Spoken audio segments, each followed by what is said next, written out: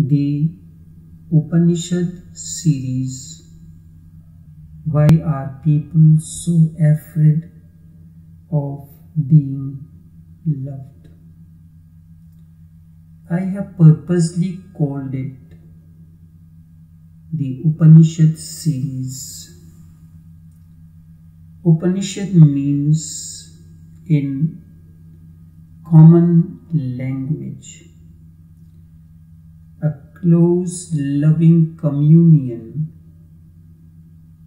between one who knows and one who aspires, the master and the disciple. And trust is the essence of it. If there is no trust, the understanding will not come. You will not come in the company for this communion. This is one of the ancient terms used. There is a particular environment.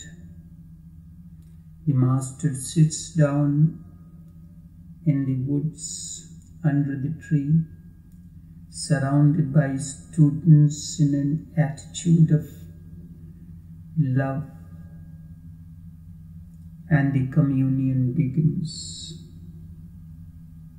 It is for this reason this particular series is called as Upanishad series, wherein different topics, different questions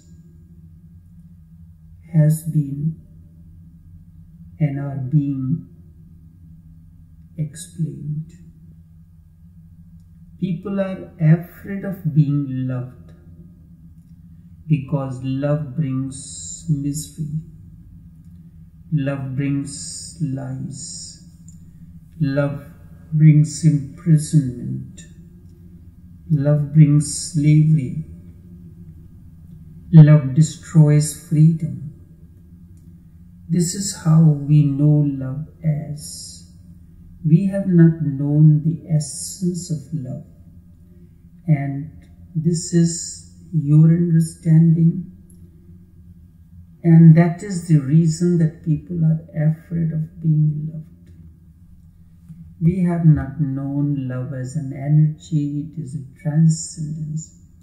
And people cannot remain without love, because love is necessary nourishment to it, nourishes your being. So they hanker for love, they desire to be loved and to love.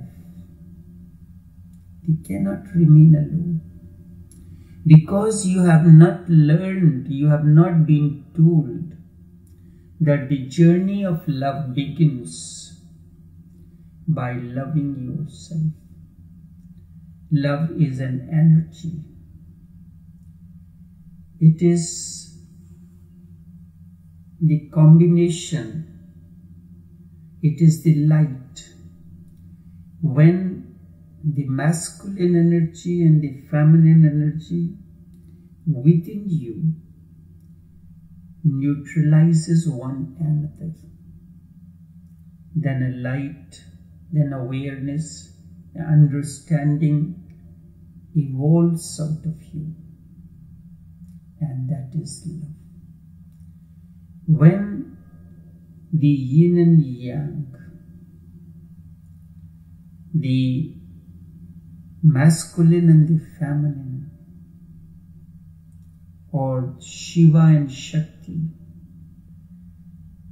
the principle and the field of activity merge together or neutralize one another, light manifests, and that is love. If you have known this, if you have known the essence of this, you can interact with anyone, and love will not bring misery. Love will not be an imprisonment. Whether instead it will be a tremendous freedom, freedom to soar high in the sky. It will give you wings to soar high in the sky, to reach to the faraway stars. So what happens in the absence of this? When the moment they meet the person, the other, the woman, the man, all become frightened too, because they know now they are getting into a cage. Love's essence has not been understood. Love is not yet unconditional, and that can only be when you have known the inner man and inner woman unite with one another. And that is a state that happens in meditation. When meditation attains fruition, love is born in you. And when this has not happened, then naturally you will be afraid of love, because love will bring so many compromises for you then. You have to compromise so much that almost lose your original face. And this is the reason that people are afraid of love. And they cannot still remain without it either, because it is necessary nourishment for the soul.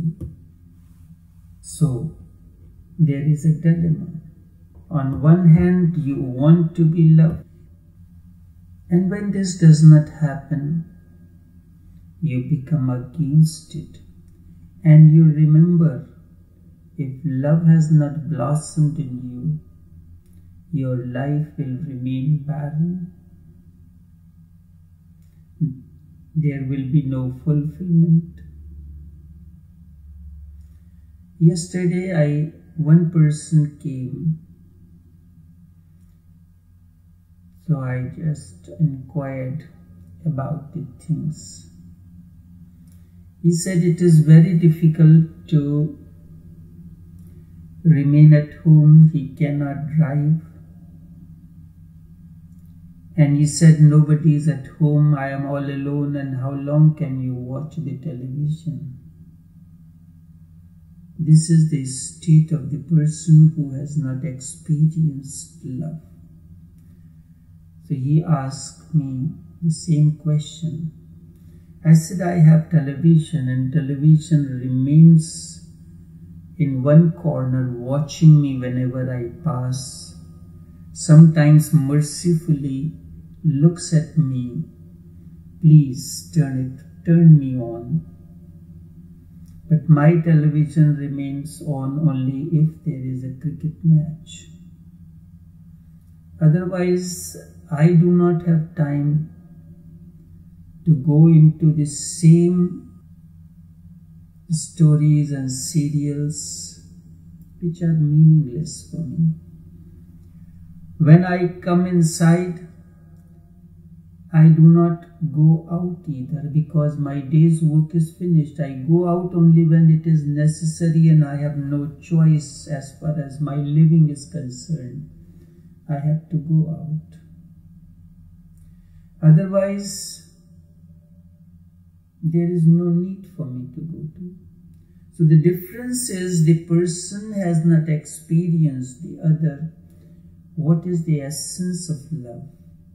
The inner man and inner woman has not merge into one another, the union has not happened. And this is the only union that one should seek. The outside union between man and woman is a beginning. It is an indication that you have to seek the inner union. And the moment one who has experienced the inner union and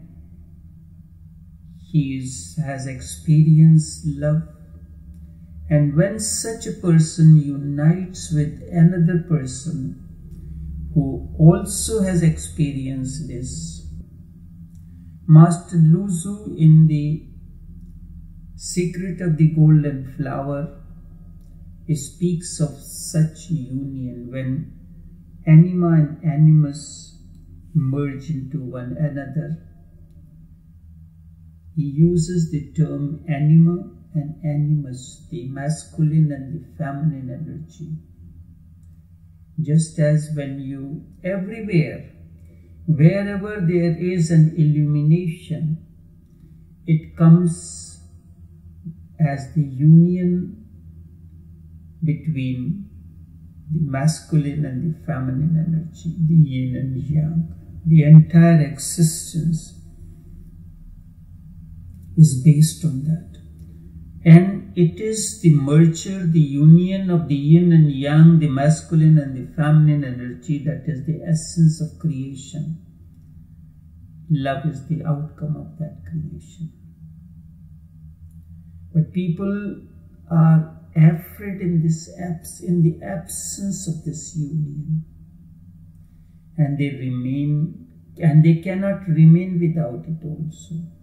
Because love is the necessary nourishment for soul.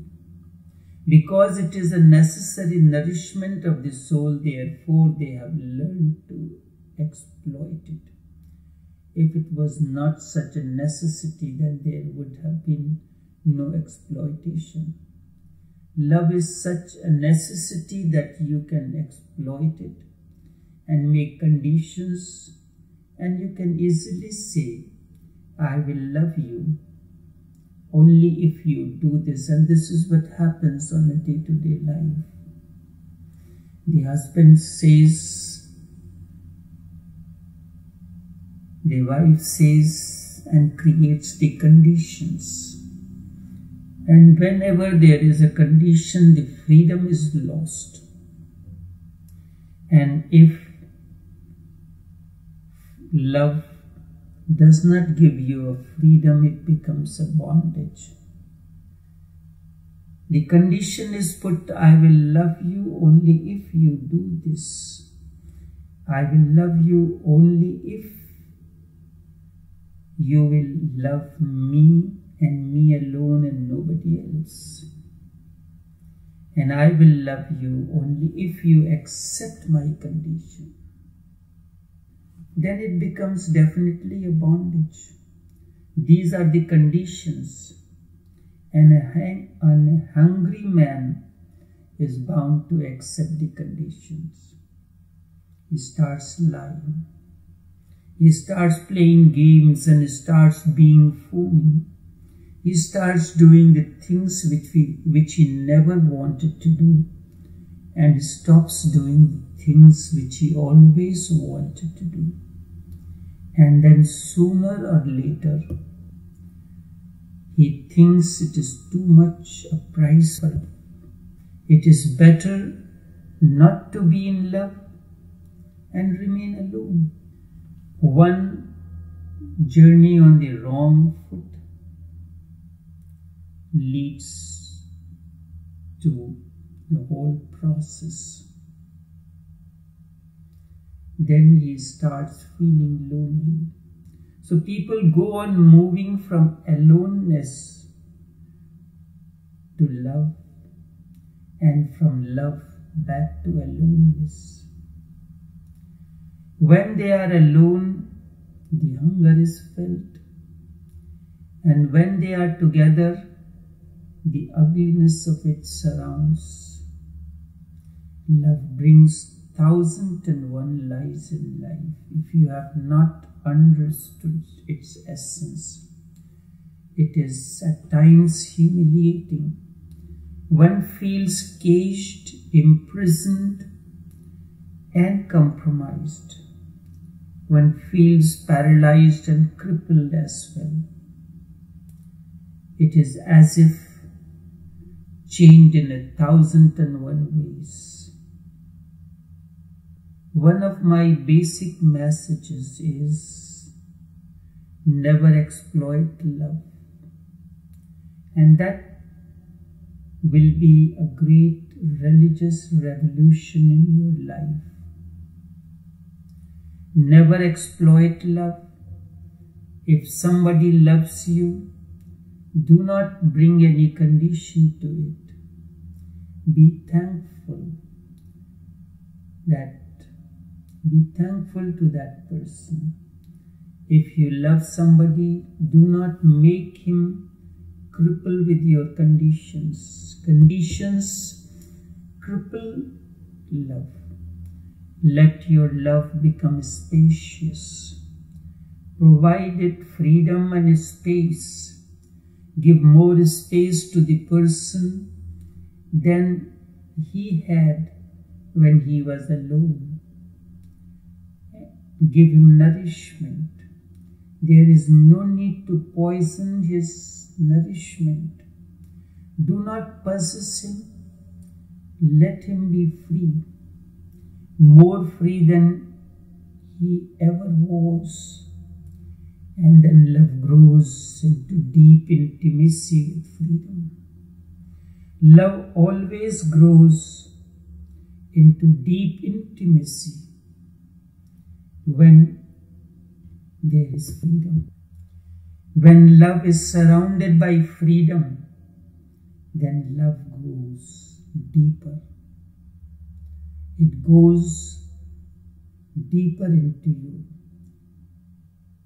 When love makes you feel respected, not humiliated, not destroyed, instead enhanced, then love feels nourished, feels liberated, and then too love goes deepest.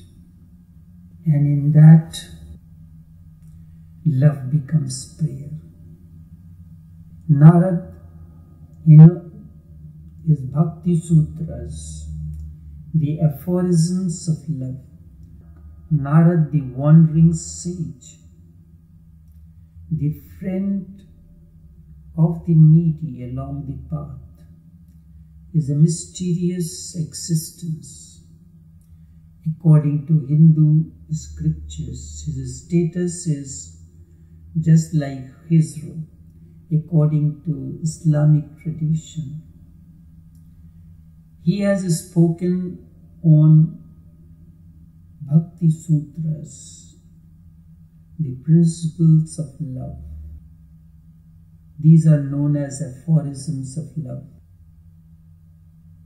And he begins with, each scripture begins, it is a continuity. Something was being spoken and now it is continuing. Athato Brahma Jigyasa. Athato means thus. Thus begins the desire to know the absolute consciousness. Athato Bhakti Jigyasa. This is how Narad begins his aphorisms. Thus begins more on love, more on devotion. And in one of the sutras, Bhakti Param Prem Sarupa, the highest form of love is bhakti or devotion or prayer. Prayer is the tool through which you attain, you enter into the state of devotion. First, you have experienced the essence of love. Love becomes your prayer. And the moment love becomes prayer, you enter into the domain of devotion. First, you experience love. Love becomes a prayer. Your journey of transcendence into devotion begins. It becomes the utmost and ultimate experience of life. Therefore, never exploit love. Whenever you are in love, remember. And you will have to remember hard, because for thousands of years, man has exploited love. And this has become his habit now. In order to experience love within, what is the sutra? First of all, remember that your body comes into existence out of interaction between ovum and sperm. At the subtle level, a breath comes in, a breath goes out. Then one breath is complete. This gives you an experience of totality. This is one way of uniting the inner man and the woman, attaining that union between the masculine and the feminine energy. The incoming breath in man is masculine, and outgoing breath is feminine. And in case of woman, the opposite is the case. Incoming breath is feminine, and outgoing breath is masculine. When you are aware of this, slowly and slowly you will find something settles within, and as your breath consciousness deepens, you experience something within a peace, which is another form of love. It is the whispers, the peace or the silence is the whispers of love. Peace or silence is the whispers of love. You are hearing the whispers. Buddha gave this meditation Vipassana. And in Vigyan Bhairav Tantra, which is 5,000 years old treatise, Shiva's consort Devi asks many questions. Questions relating to the existence. What is this wonderful universe? What is thy reality? Explain to me all this. She asks a barrage of questions. Shiva could have answered these questions philosophically. Instead, in response to each question, he gives a technique of meditation, of breath-oriented techniques. There is nothing better than using the breath-oriented techniques. But it happened, the man cannot go into the raw breathing techniques, so it is garbed with the words, and the focus remains on the words, then the pure breath element. If you go purely on the breath element, it is much more effective. Vigyan Bhairav Tantra gave that. Buddha went a step ahead. Breath is natural, it is happening in you every moment. But you are unconscious and it happens mechanically into you. So you emphasize, become aware of it, starts breath watching. Just We have other things that we watch.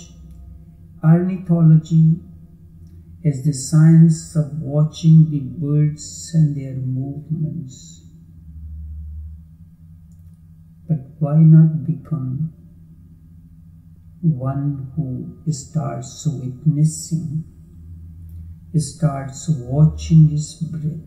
The moment you start watching your breath, you become aware of the movements. You become aware when there is anger.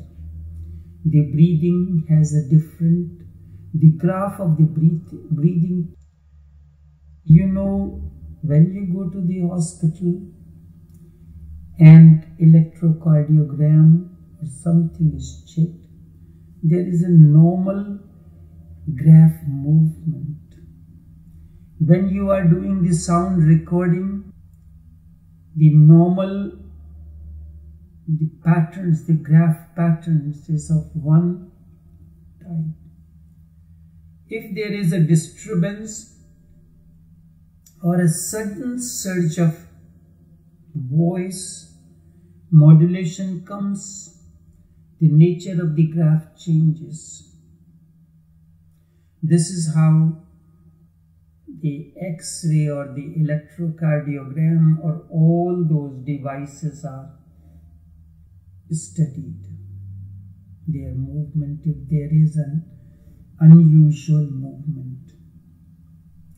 While this live streaming and the broadcast is going on, simultaneously a part of the screen has the recording device.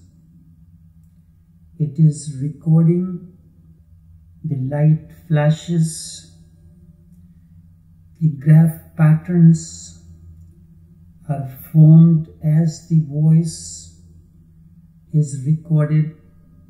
The movement is smooth. There is no disturbance. All of a sudden, when disturbance comes, the nature of the graph pattern changes.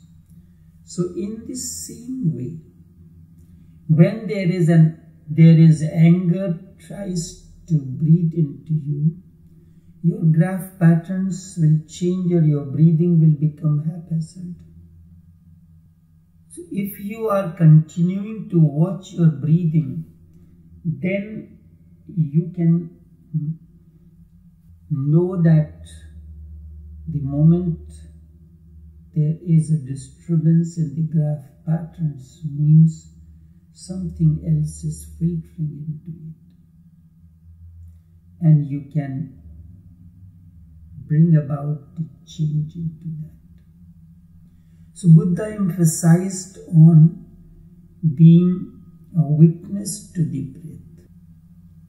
This is the way that you connect to your inner being, connect to your inner counterpart, the inner man or inner woman. And the moment you have discovered that, the union becomes natural and spontaneous. You have experienced something within. It is the union of the inner man and the woman, the Shiva and Shakti. And according to Hindus, this union is reflected by an image, Ardhanarishwar. And remember, this is happening only the Shiva aspect of it. Why Shiva aspect? The Brahma and the Vishnu aspect. One is the creator and the other is the preserver, and Shiva is the only one who is the embodiment of meditation, meditativeness. So all this happens, this union happens through dhyan, through meditation. It is the essence of everything. Once you have got hold of this technique of meditation, and if you get hold of the breathing and become aware of it, then nothing else is needed. Then nothing else is needed. Then love becomes a prayer. It becomes the utmost and ultimate experience of life. Then you sing Bhakti Param Prem Sarupa. It is the highest form of love. Devotion is highest form of love. Then love becomes union of formless to formless. Love is the union of formless to formless.